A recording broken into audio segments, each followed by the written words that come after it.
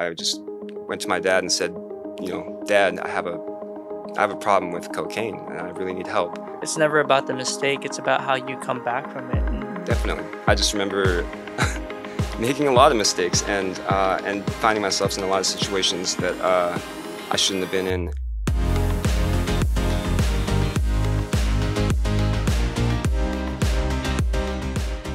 All right, hello. I'm super excited for today's guest because we have Mr. Yoshi Wright, who's a professional dancer, choreographer, commercial actor, and videographer who's toured the whole country, all over the world, and a really good friend of mine that I've known for a pretty long time. And it's super crazy because I think this is our first time actually having this conversation together. And we've known each other for quite some time. So I'm super excited to have you here, Yoshi. Thank you for coming onto the show. Awesome. Thank you so much for having me. I really appreciate it. Yeah, thanks for coming, man. This is exciting. Maylin talks a lot about you. So, oh my gosh, it's Yoshi, and she just good things, you're very well admired. I appreciate that very much. Definitely. Well, Yoshi actually, fun fact, was one of the first choreographers I actually learned from when I first started like my dance journey. Wow. That is wild. Right? And now you're getting back into it. Yeah, I am getting back into it now, which is crazy. But yeah, it's been like really cool kind of seeing your like trajectory. And I know like you recently like moved back to Seattle too, right? Yes. Due to the pandemic. Yeah. I lived out in LA for 9 years and I moved out there when I was 24 and worked out there the entire time I was there. I had a few jobs here and there. I worked at Starbucks. I worked at Disneyland. I did some catering and a few other things. Oh, Amazon Flex was one of them. But mostly just dance and commercial acting and modeling and other things. I wasn't too good at the modeling and the other things, but dance is where I was most comfortable. And I moved back at the beginning of the pandemic because of everything that was going on, and I didn't know what was going to happen. There was no shows, there was no live events, there was nothing to do. So I decided to move back and save money. And I realized at that point how much I actually really missed Seattle and how awesome this city really is. Yeah. So can you tell me like how you got started? Seattle is where you started, right? Right, yes. Right. So can you tell me how you started with dance? Well, I started as a b-boy. I actually started in jazz band. I played the alto sax. Oh, hey. Okay. Okay. And, I was in jazz band too for a little bit. Oh, nice. What'd you play? I played a trumpet, and then their second jazz band needed a trombone player, so I like opted in. I was like, I'll do it. Oh, you know, same God. thing. Super yeah. talented. So from was that treble clef to bass clef, and I didn't realize it. Oh, so you had to change everything, and I didn't know how to read bass clef. I played by ear. Got you. It was like, I think this is where it's at. So that's really cool. Jazz band, that's awesome. Right. Yeah, I loved playing the sax. I did it for 5 years, and then in the jazz band in high school, I met actually was 8th grade. I met Scott Lucard. I'm not sure if you remember him, but he went to Malik Terrace High School, and he was we're back at Briar Terrace Middle School, and he learned how to break dance like over the summer, and in between 7th and 8th grade, and I was just like. He walked into like the first day of 8th grade and just doing all these coffee grinders and stuff. And I was like, that is awesome. Like I need to learn. So I was like, can you teach me, please?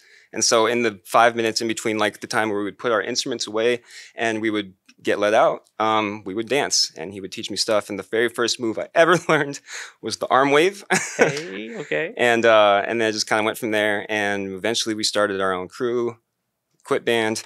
And don't quit band if you're in band, but and it just kind of just went that direction. Throughout high school, all I cared about was b-boying. It was it. That was all I wanted to do. I wasn't the best student, but it was because I had other interests, I think. Mm-hmm.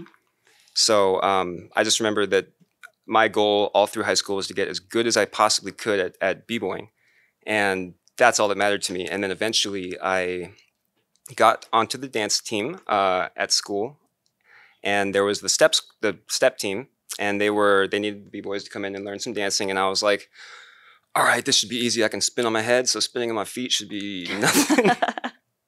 I sucked. Oh. And I was just like, wow, this is actually really hard.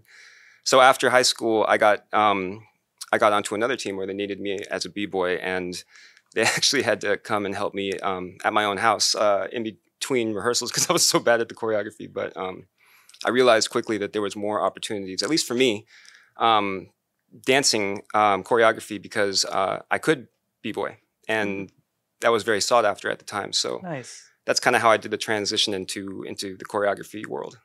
Wow. Well, it sounded like the transition was not that easy. No, it wasn't quick either. Yeah. I feel that because I feel like sometimes like looking at dancers, it's so easy to just be like, oh my God, they're so talented. Mm-hmm. But there's some people, like I feel like for me, I'm not naturally gifted at dancing, and I work very, very hard to get better. And so it's kind of cool to kind of like hear that like I've seen you as like just like a really great dancer, and I've learned from you for so many years that it's like, oh my God, like you struggled with dancing, like that's crazy. Very much. No, I totally relate to Yeah. that. I was not naturally like gifted Yeah. at it. It took a lot of work, and I I sucked for a long time. Yeah. So yeah, and Well, I have a lot of respect for dancers because I trained martial arts for 13 years, right? And one of Arthur, I saw him b-boying and stuff. I was like, hey, show me some stuff, Arthur. And that's how it I starts. mean, I would train for hours, right? And Yeah. I'd fly through it. When he was showing me, I forgot what it was. It's 6-step or something like Yeah. that. Yeah, I was sweating. I was like, how do you do this? You guys make this look so easy. So Yeah. like Right. after that, like I Yeah. had mad respect for b-boys and dancers because it's like, you guys make this look so smooth, so easy. But when you give it a try, you really have to put some time and effort to it. So mad respect to you guys. I appreciate that. That's awesome that you got to learn from Arthur too. I wish I could learn from Arthur. Yeah, I mean, a lot of people I think over the years have I think that the idea is that dancing is not a real sport. Yeah. And really, it's one of the hardest ones out there because you have to be just as athletic as an athlete that's going, into the NFL or the NBA or whatever.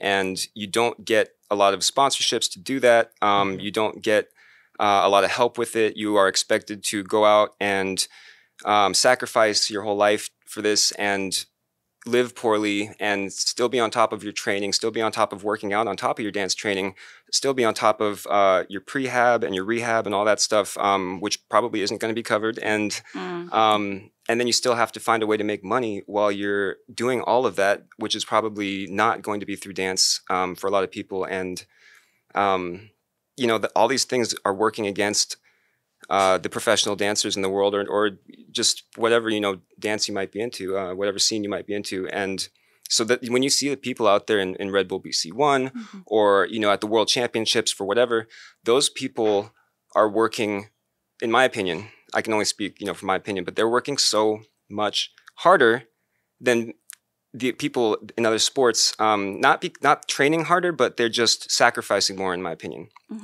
It's crazy. And yeah, it's a really hard lifestyle, especially after a long time. Yeah. It's not sustainable, I would say. Yeah. No, I think like being in the dance scene, you hear a lot about how you pay more into it versus getting money out of dance just because of that, right? Like, right. And the opportunities are there for dancers, but the compensation's not there yet. Yeah. The sponsorships, like you said, aren't there yet. And dancers work really hard to be a part of those opportunities and a part of like the community. And it's funny because I feel like the dance community loves to give back and kind of in the commercial industry or just like the people who pay dancers don't necessarily do that for dancers, right? Right. It's more like the dance community and the dancers will do so much for the community and give back to the community.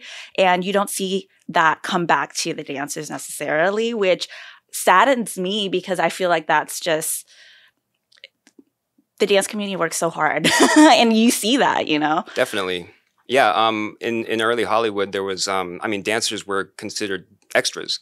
And when you watch the old movies where especially like the Mary Poppins thing where they're dancing on the rooftop and all that stuff, those people worked so hard for that and got paid almost nothing, and so going through, history in Hollywood, the dancers eventually got, into the union, and, you can be in SAG, which kind of makes sense if you are, SAG is the actors union. Yeah. And so if you get into that as a dancer, it doesn't make a lot of sense, because the amount of acting jobs that there are versus the amount of, singing jobs that there are versus the amount of whatever jobs that there would be for television are all like kind of oversaturated with those things. And then dancers, you're going to see maybe, how often do you see a dancer on a TV show? Maybe like once in like season 1 for one dance scene that's like a flashback, or maybe in season 2 they revisit it. Maybe they have like a cafeteria thing. It's something that's small. So as a dancer, the roles and the parts that you have to that you have in the union and on television are limited. So when you belong to the same union as an actor, you're paying the same dues, you're paying the same everything, and you're not getting as much out of it because the parts aren't there. And also, you've got a bunch of people that you're going against for all these roles, and it's just, it doesn't make sense for dancers in SAG to pay the same dues as an actor, especially if they're only working a little bit, because you can only do about 4 SAG jobs before you have to join. So you can do that. And then so I eventually had to join for a television show that I was on, and things were about to be great because, they were going to bring me on for a couple seasons, and then the pandemic hit. So oh no, that is crazy. Yeah. Yeah. And that's really interesting to kind of hear what happens behind the scene, like in the entertainment industry and like all of that. This is back where you were in LA. Yes. Yeah. Okay. So tell me more about that, because it sounds like there's a lot to it that even for me, like I don't really know too much about. So what was that like for you in LA and your journey there in the entertainment industry too? Well, I moved out to LA again when I was 24. It was 2011, and I had a dance crew here. They were called Contagious Movement, and we did everything that you could pretty much do professionally here in Seattle. Music videos, commercials. We taught at a bunch of schools. We won the competitions that would come here. Everywhere. I literally, every show I went to, every event, dance, they were literally like the IT crew. They were everywhere. I appreciate you. So in 2010, my crew, they were sitting in my garage, and they told me that they wanted to go their separate directions and, get married, have kids, go have careers, and I was the only one that wanted to continue with it. So a year later, I found myself moving. I was dating a girl at the time who was already moving, so we moved together. Got an apartment with a bunch of people that she was on scholarship with in this certain program. So I lived in a house full of girls like when I first moved there, and it was pretty crazy. But getting accustomed to LA was a little challenging at first. I thought there was like a lot of people that I was going to know there who had moved. I was just basically following in the footsteps of people before me who I'd seen move to LA and get signed and start working. So I thought I was going to have some connections when I got there. And as it turned out,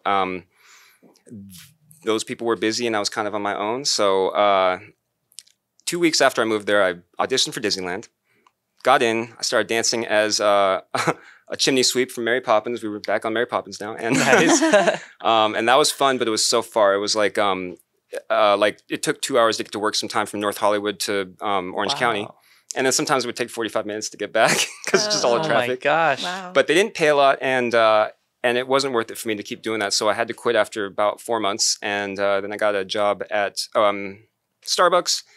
And then I'm one of those people that had to eventually quit their job at Starbucks because I had auditioned for a tour, and they basically told me, your flight's tomorrow. So I was like, oh my gosh, I have a job. But, I went down there for dance, and, you get those jobs knowing that eventually you're going to have to quit them. Mm-hmm. So it was exciting at the time. I just remember, sorry, I'm getting a little off track now. No, But like, yeah. what was it like just like having to change your schedule so much at like any given moment? That was hard. It was, you're going to go down there and you're going to just be on call at all time, no matter what. Mm-hmm. If something comes up, it's usually going to be last second, like the email that I got about my flight. So I could never really commit to being at your wedding or being at your birthday Mm-hmm. or things like that. I missed Christmas and New Year's like 4 years in a row because I was working. So that type of lifestyle and that type of schedule, just being on call and having to be ready to just drop everything and change your life, like at the drop of a dime, is it's very like nerve-wracking almost. It gives you anxiety. It gives you like, I can't make plans. I can't do this. I hope I can do that. Maybe if something doesn't come up, because if something does come up, you need the money. You know what I mean? So you're gonna do it. And there's quite a few times where I got a call saying, you're leaving tomorrow, or you're going to do this rehearsal start in 3 days. This tour is going to be a 2-year contract. And you're like, oh, I have 3 days to figure out like, how to just pick up and leave for 2 years. Okay. Yeah. So when you moved to LA, were you expecting that at all? You hope for it. You hope that you're going to have a schedule like that and you're going to get to do those things. Yeah. And so I was ready for it, and I was excited for it. But there's certain times where you were traveling, like when I was on my 2-year tour through China with a Taiwanese artist named Li Hong Wang. We had one show a week, and sometimes we would fly to China for that show, and then we would come back to LA, and then we'd fly back to China the next week for the show and come back to LA. And I was gone from, midnight on Wednesday until Sunday. I would come back at like, noon or 6 or whatever. So I'd come back. Yeah, I'd be gone 4 days a week. I'd be in LA for 3 days a week. I'd be gone in China or traveling to China for 4 days a week. And that went on for months and months and months. And eventually I was like, I'm just going to stay in China in between, some to fly back and forth. But doing that and just having that type of schedule after a long time was just very taxing. I was always tired. I was always sore. I was always always in different time zones. In different time zones, I had on my phone one clock that was just always on Beijing time and one that was always on LA time. So I would know. And yeah, it was some people work on bi-coastal. That's what it's called, right? Where you're constantly back and forth between the east and west coast. Right. And that year, I was I don't even know what you call it, by world. I don't know. I was literally on one side of the world, the other side of the world, one side of the world, other side of the world, and never, like, I did the math that year, the year of 2018, I spent a month literally just on a plane. That's not even including the time that I was in airports, going to and from airports, going all that stuff. I was on a plane for an entire month, if you count the hours. Yeah. And I did that math while I was on a plane. So, oh my God. That's insane. Wow. It was just a lot. Yeah. And again, just it's not sustainable to do stuff like that. So how were you taking care of yourself? Like, was that really, I imagine, really like stressful and really tiring? Yeah, I mean, you always have to have a toothbrush on you, and you have to have like just all your essentials on you. I got used to having everything in my backpack that I would ever need for a day trip, and I would just have that on me, wherever I went, because you had long hours, and sometimes you wouldn't come home, and sometimes you'd miss your flight or stuff like that. So yeah. So that's what I love about this, because so what we're gonna do is we're going to link a lot of your social media stuff and your videos. We'll find that, and we'll link that into the description and stuff, so you guys can kind of see how amazing Yoshi is. And that's the thing. That's what I really find really fascinating about this, is because a lot of people just see the end result, right? They're going to watch these videos and they're going to see how incredible you are, the people you've been able to dance with, for where you've been. But I don't think a lot of people take the time to understand the struggle that you've gone through to get to that point. And in just a little bit of a snippet of LA to Beijing back and forth, it's like, oh my gosh, there's a lot that you've had to kind of like go through. And I'm sure there's a lot of other things that you've had to experience just to get to where you are now. True, definitely. When I was growing up and still kind of in my b-boying phase, like I had a huge, kind of after high school, I started meeting more dancers that were in the choreography scene, and a lot of them were older than me, and I found myself getting into like drugs, alcohol, things like that. And that took over for a couple years until I was 20. And I went to inpatient rehab, and I just remember that, before I went, I had to go and tell everybody at my job that I was leaving. I had to tell my dance team that I was leaving, and I had to tell them why. And, I think that at the time I was like, everybody's going to feel like I'm a weirdo for that, and everyone was incredibly supportive. And I remember my first day in inpatient rehab. And I was there by choice. I remember one day I went and I just went to my dad and said, Dad, I have a problem with cocaine and I really need help. And he brought me to a place where I had my intake, and they interviewed me and thought that I would be a good candidate for inpatient rehab. So I just remember that, my first day there was just like extremely hard. And I just like found a place like away from everybody where I could just kind of like be alone and just cry, But I was there for 28 days, and after about a week, I warmed up to the people there, and eventually spent my free time in the lecture hall teaching people how to break. Nice. That is cool. Even there, you're still doing your thing. Yeah. I was one of the people would just be like, they would call across the yard, be like, Yoshi, do a backflip. Like, okay.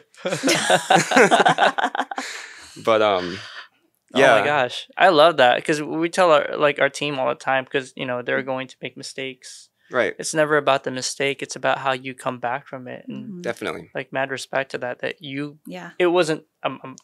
You can kind of shed a little more light on that if you want to. Like, I'm pretty sure that wasn't an easy kind of transition for you to kind of make, for kind of, hey, I have a problem, and then you kind of take the steps to kind of mediate that. That's huge. Yeah.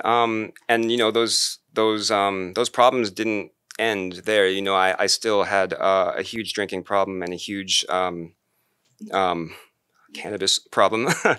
All through kind of like my time in LA. There was times where I would just be really, really either hungover, or I would go to an audition and I'd get a Charlie horse, and I'd drive back from the audition, which was like an all-day thing with like thousands of people. And I remember just getting out of my car, and my hamstrings would just cramp up and I'd fall to the ground. And this happened multiple times. It was, I was really putting my body through a lot for a lot of that, because you're always pushing yourself to the extreme anyways. And then when you have a problem where you can't stop drinking, that really, really adds to it. And I just remember making a lot of mistakes and finding myself in a lot of situations that I shouldn't have been in. And meanwhile, you're still trying to show up every day and shine like the star for like whoever you're auditioning for or working for. And again, it's just for me, it was hard because the entire time I was out there, I never really felt like I had any close friends. And I also kind of never really felt like I was bringing a lot to the table in whatever job I was doing or whatever thing that I was on, because everyone in LA is so amazing. There was people that I looked up to all over the place. And, I think a lot of people will say, oh, you're in LA. Like, did you, mess with this person? Do you like that person? And these are all people with like the million followers and things like that. And I one thing I like kind of, wished that people knew more was that there's so many people in LA who I knew that had like, no followers or just weren't focused on that were so much more inspiring to me and amazing than the people that had the followings. And that, living in a city like that where the people who aren't really in the spotlight are still so amazing, makes you feel like, like, why am I even here? What am I bringing to the table? And so every job that I got and every opportunity that was given to me was so special because of that. Because I always felt like I was an underdog, and just trying to fight to just be seen. Yeah. So yeah, it was it was educational, and it was just a lot. Yeah, well, I bet. And I know, like, especially like here in Seattle, that's like almost the goal, is like, because I mean, you moved to LA because the dance scene, you kind of like did everything here in Seattle and all the opportunities here. And I mean, I saw you guys everywhere, you and your group here in Seattle.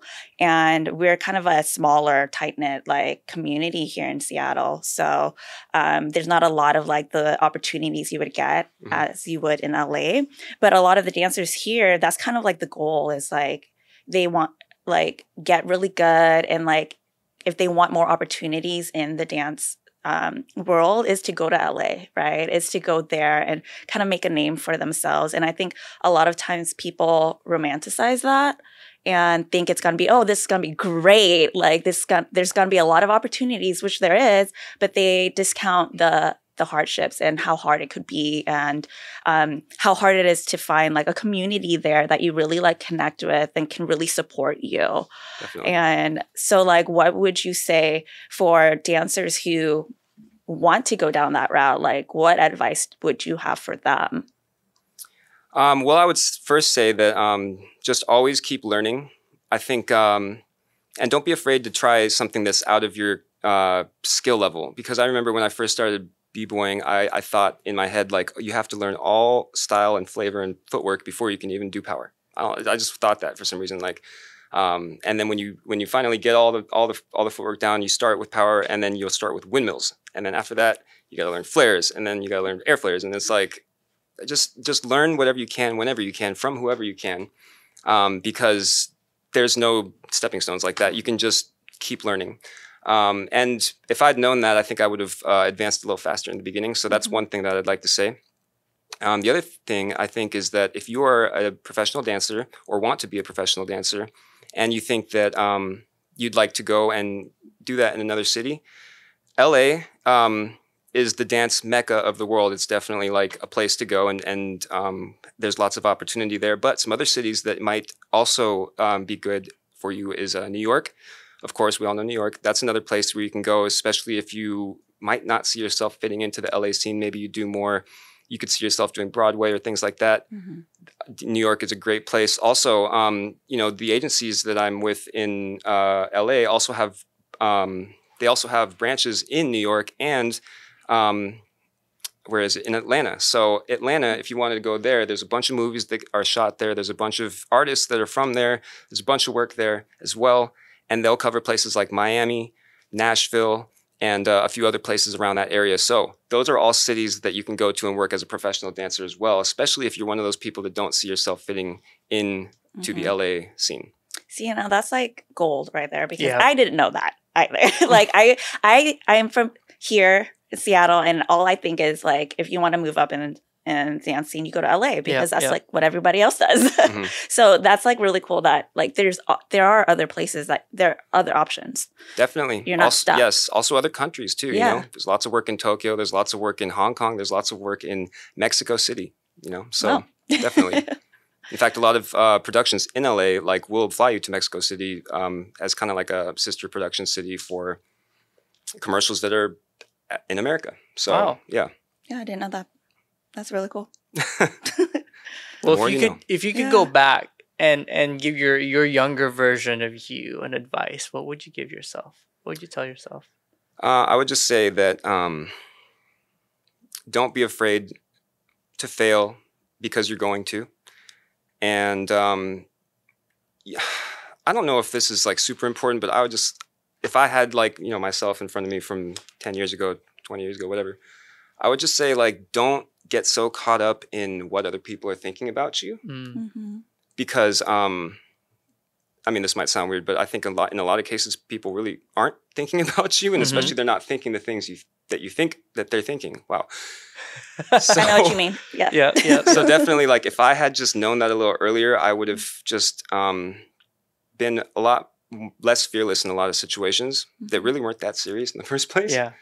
But you kind of need that fearlessness with, especially if you're going to go into this industry.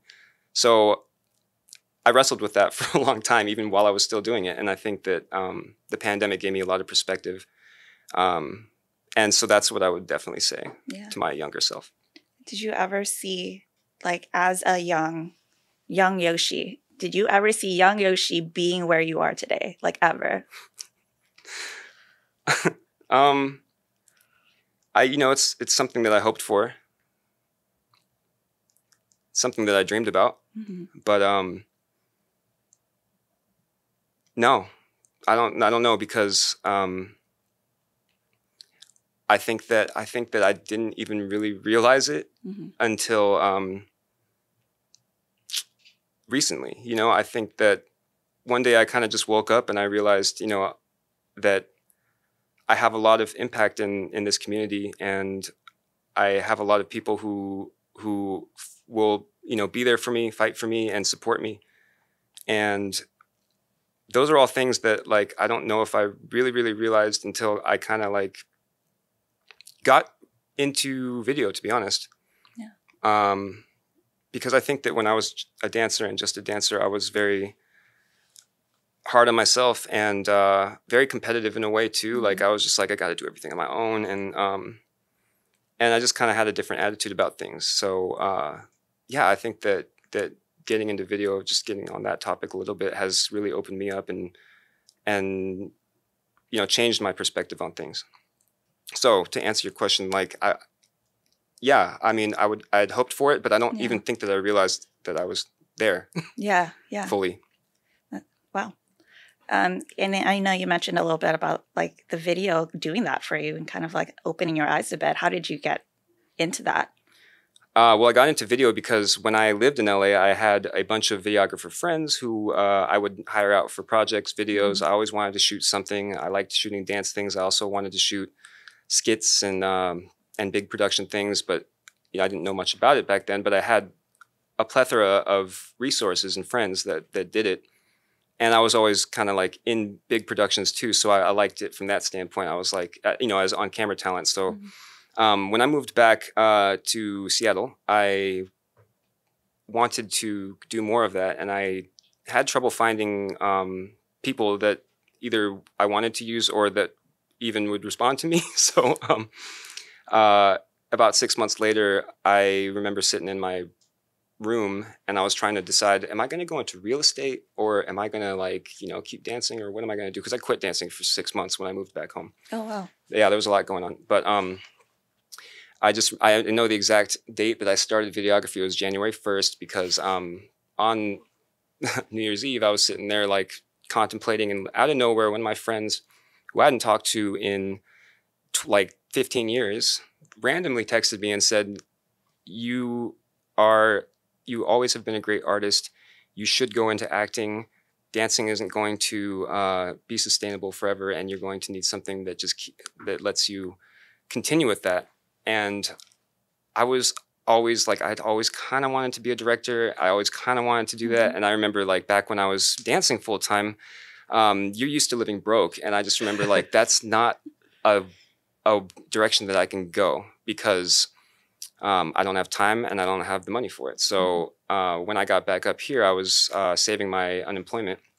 And after that message, I was like, I'm going to do this. I don't care. And I spent all day, every day, from the time I got up to the time I went to bed, just studying the basics of video and whatnot. I did that for about 2.5 months, and then I got my first camera.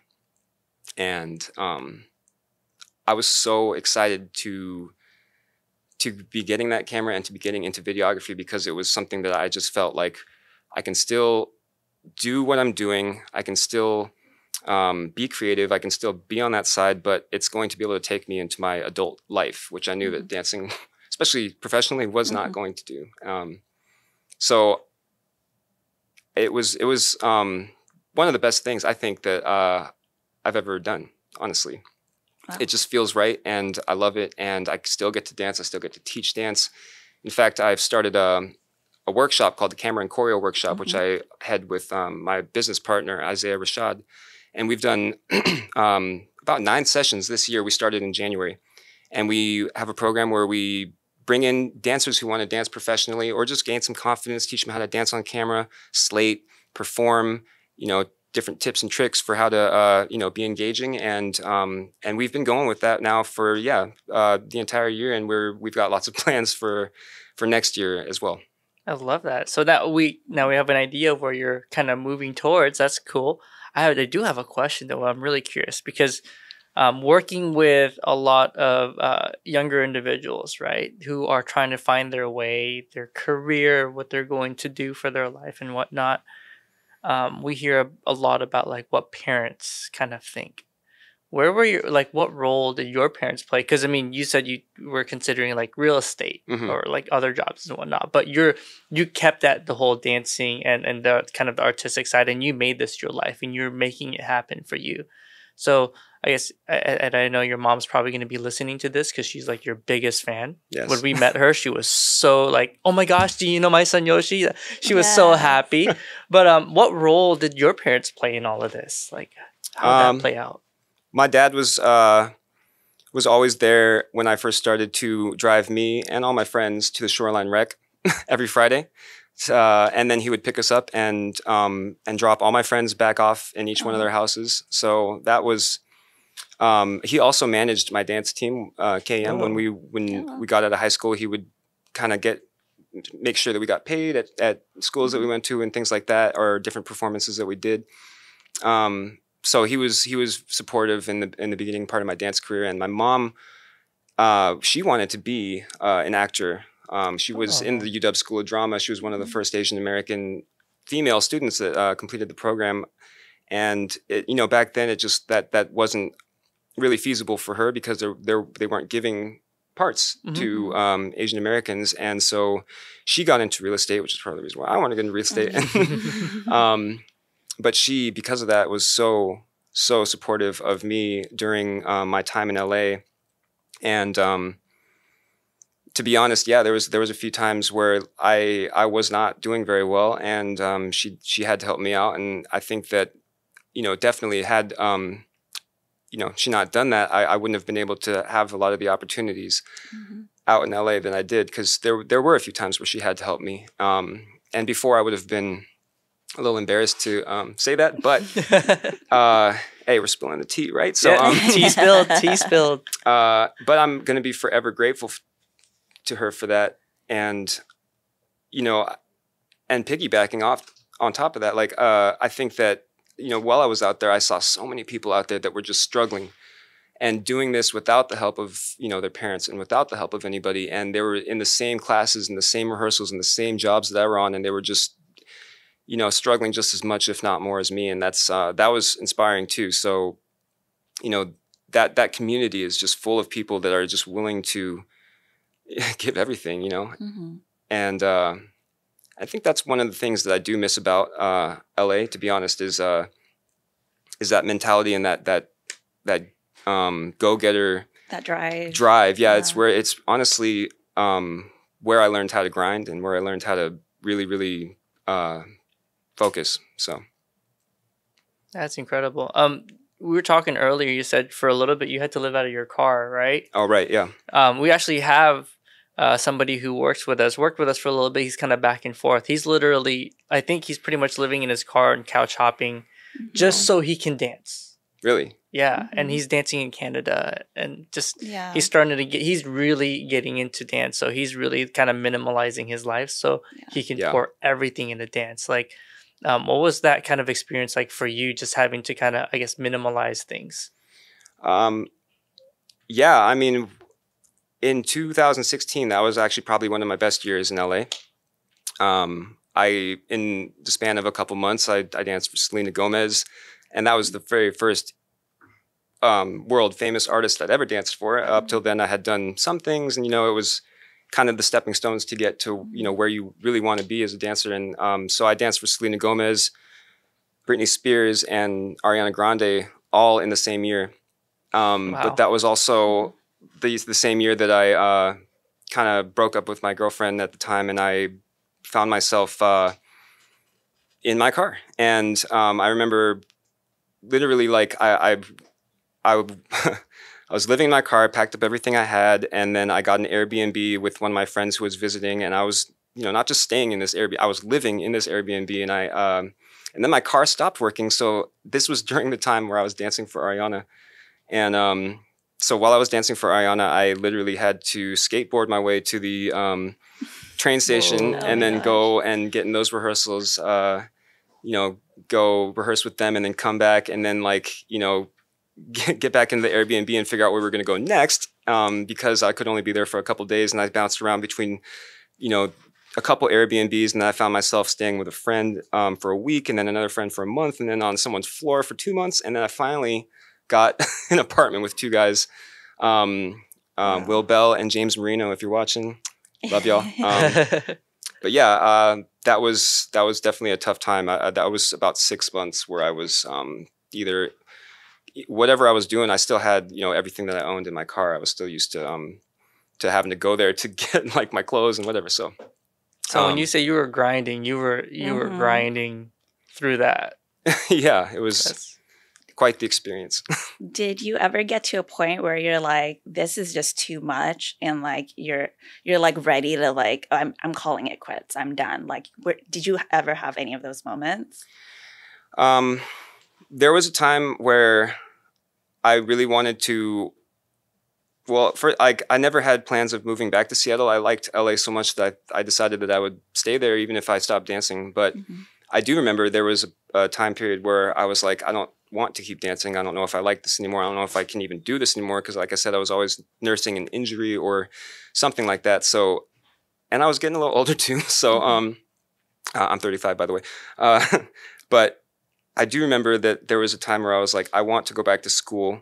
I want to do something other than dance, but I couldn't, because I knew that if I was going to go back to school, I had to pay for it by dancing, because that's what I did for a living. But if I kept dancing, then like I said, I couldn't commit to things like your wedding or your birthday. So how was I going to commit to school? And I just realized, or at the time, like, I'm kind of stuck like doing this. Like, if I'm going to do any of this stuff, I still have to dance. I can't quit now. I have to do that to put myself through whatever I'm going to, learn to get out of this. And I felt a little trapped, to be honest. So I think the last year that I was dancing professionally, 2 years, there was a part of me that wanted an out. So the pandemic came at just the perfect time, to be honest. Yeah, that's crazy. It's so like, if you were to go back and knowing what you know now, how would you have done that differently in terms of like preparing yourself and transitioning out of dance and being able to create that, financial stability for yourself? Because I know that with dance, that's kind of hard to come by. It's really like, that's kind of like the biggest worry, is like that financial stability and being able to continue what you want to do or move into something else, like you said. Right. Well, like I said, just never stop learning. For me in particular, I didn't go to college, and so I missed out on that whole opportunity. And so I wish I had an education to fall back on. That would have been very helpful. But I think that just preparing yourself, one of the biggest things as a dancer and as an artist and entrepreneur is branding. And I think that, there was a lot of people that told me you need to brand yourself, you need to focus on yourself, you need to start teaching. And the whole time I lived in LA, I never taught a class. I remember just going out there being like, I'm going to be a student, blah, blah, blah. What do I have to teach these people? So I just didn't do that. And that mindset probably stuck with me a little bit too long, because I do like teaching, which I started back when I moved here again. But I think that, dancers, especially in the industry, are used to being told that they're, not good enough, or that they're the least important person on the set. They certainly get paid the least out of everybody on the stage. So that type of mindset kind of like forces you to believe that you don't have the right to brand yourself. You don't have the right to talk highly of yourself, because again, there's so many other people always outshining you, and there's so many people, that you're the extra almost. So it's like, who's going to follow my journey? So I would just say, like, don't be afraid to do that, because everybody is going to be inspired by different people, and the people that are inspired by you are going to, benefit from that in some way. And I think that the earlier that you can get a jump on that and to build something for yourself, the easier it's going to be to have something else to fall back on and to transition into something else later, if you don't have a college education to fall back on. But, I love what you said about the branding. And I know Ralph really likes that part, because we actually talked about the dance community and how, like, I'm getting back into dance, and I've been telling him more about, the dance community in Seattle and what's that's like, who are the big names, who are like the it people.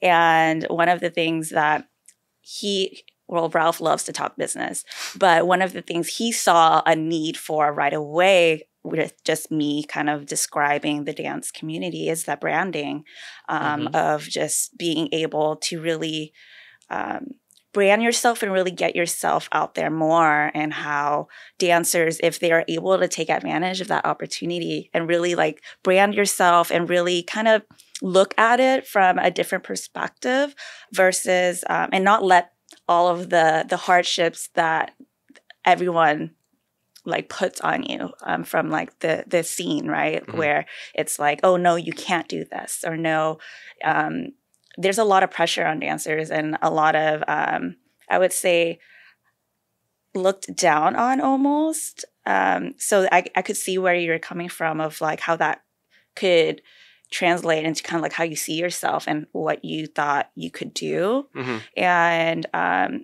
And so I think that's like powerful that you're kind of like able to still continue on with that. That shows a lot of resilience. But from a business standpoint, like there's a lot of opportunity for dancers to really grow and really take it to the next level, I think, just on a business aspect, if they're able to really take advantage of like the branding and the business side of it. What are your thoughts? Because I know like you had some thoughts about this. Oh, I can go on. Yeah. But like there's like just right now we're so with social media and all the platforms that we have available, we're so fortunate, right? To be able to, when you started, there wasn't all this stuff that was out. You oh no, yeah. Right? Yeah. I mean, so people, dancers can blow up now on whether it's TikTok, Instagram stories, or whatever. So there's opportunities out there. But speaking of branding, where can people find you, follow you, and follow your journey now? Got you. My Instagram is just my name, Yoshi Wright. I also have Yoshi Wright Productions, which is my video page. And we have a camera and choreo page for our camera and choreo workshop as well. Amazing. We will link that all in the show notes. Yes. So follow Yoshi, because this guy is amazing. He has been through so many things. My gosh, like I am inspired, humbled, and just speechless, honestly, just because of everything that you've kind of like, your whole journey has been incredible. Like the ups and the downs, I don't think anybody really takes time as much to recognize the down part. They just see where the peaks are. And thank you so much for like being vulnerable enough to share some of that with us, because that's not easy. And that's, this is definitely some really good tea spilled. So thank you so much, Yoshi. Thank you so much. Thank you so much for having me. I really appreciate it. And I'd love to come back and bring my mom sometimes.